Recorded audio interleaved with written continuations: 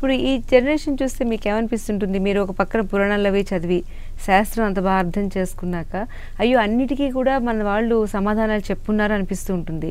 ఒక పక్కన సొసైటీ ఇంకో వేరే రూట్లో వెళ్ళిపోతూ ఉంటే మీకు ఎలా అనిపిస్తూ ఉంటుంది? ఒకసారి అనిపిస్తూ ఉంటుంది మళ్ళీ జన్మంటూ ఉంటే ఈ సమాజంలో మనం అసలు ఏం అడగలమా అనే బాధ వేస్తూ ఉంటుంది. ఎందుకంటే నా దగ్గరికి వచ్చేవాళ్ళు జ్యోతిష్యపరంగా నా దగ్గరికి చాలామంది వస్తూ ఉంటారని తెలుసుకోవడం కోసం. అసలు వివాహ వ్యవస్థ పూర్తిగా దిగజారిపోతోంది. మోరల్ వాల్యూస్ పూర్తిగా లేకుండా పోతూ ఉన్నాయి. అసలు వివాహానికి ఉండేటువంటి విలువలు తెలియటం లేదు. ఎందుకు వివాహం అనే దానికి అర్థం తెలియకుండా పోతుంది. ఒక కోణంలో చూస్తే నదులన్నీ కూడా కలుషితం అవ్వడం, అన్నిట్లకి వేస్ట్లన్నీ కూడా అందులోకి వ్యర్థ పదార్థాలు కానీ డ్రైనేజీలు కానీ అందులో కలపడం, వెళ్ళిన వాళ్ళు అక్కడ స్నానాలు చేయడం, సబ్బులు పెట్టుకోవడం, షాంపూలు, అసలు నదుల్ని ఒక పవిత్రమైన నది ఎలా ఉండాలో అలా కాకుండా కలుషితం చేసేటివి ఎక్కువైపోతూ ఉన్నాయి. ఇవే కాకుండా ఆవు గురించి ముఖ్యంగా ఆవు అనేటువంటిది లేకుండా పోతోంది. గోహత్య అనేది చాలా మందికి తెలిసిన కొత్తగా చెప్పాల్సినటువంటి అవసరం లేదు.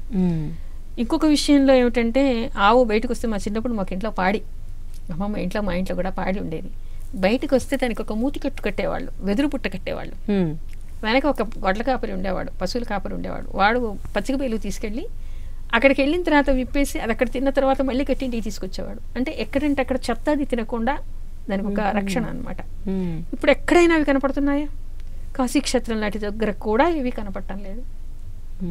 ఆవులందరూ చాలామంది సాకుతున్నారు, పాలు పిండుకుంటున్నారు, వదిలేస్తున్నారు.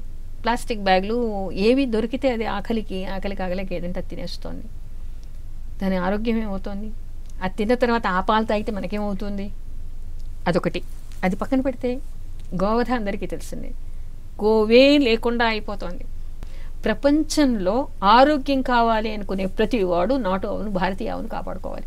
మీకు తెలుసా అసలు విదేశాల్లో ఇండియన్ కవ్ అని ప్రత్యేకంగా పెంచి దాన్ని పోషిస్తారట. అంటే బహుశా ఈ బ్రీడ్ అక్కడ సేవ్ చేస్తుంటారు. అక్కడ కంప్లీట్ గా అసలు ఆవు, భారతీయ ఆవు ఎలా ఉండాలో అలాగే ఉంటుంది. ఎద్దులు ఉంటాయి. ఎద్దులు ఉన్నాయండి అసలు మనకి. భారతీయ ఆవుకు ఒక మూపురం ఉండాలి, న్యాచురల్ గానే దానికి ఉండాలి, న్యాచురల్ గానే దానికి సంతానం కలగాలి. అసలు దానికి సహజమైనటువంటి జీవనం ఉందా? ఎద్దులు ఉన్నాయా? అసలు మనకి వ్యవసాయానికి ఎద్దులు లేవు కదా, బండ్లు కట్టుకునేది లేదు కదా, ఎద్దులు లేకుండానే పోయాయి. దానికి సహజమైన జీవనం ఎక్కడ ఉంటుంది? న్యాచురల్గా వచ్చే సంతతి ఎలా వస్తుంది దానికి? వృషోత్సవం అని చేస్తారు, మనకి సాంప్రదాయంలో చెప్తారు. శ్రావణ మాసం, ఆషాఢ మాసం అలాంటి సమయంలో వృషోత్సవం అని చెప్పి మంచి ఆరోగ్యమైనటువంటి ఎద్దుని, ఆవుల్ని ఒక దగ్గర వదిలేస్తారు అనమాట. మంచి సంతానం దానికి కలుగుతుందని చెప్పేసి. అసలు ఏమైనా ఉన్నాయా? అసలు దానికి ఆ పేరు తెలుసా ఎవరికైనా? చాలా మందికి, ఆధునికులకి తెలియదు. మన భారతదేశంలో ఎంత నిధి ఉందండి, ఆ నిధిని ఉపయోగించుకోవాలి.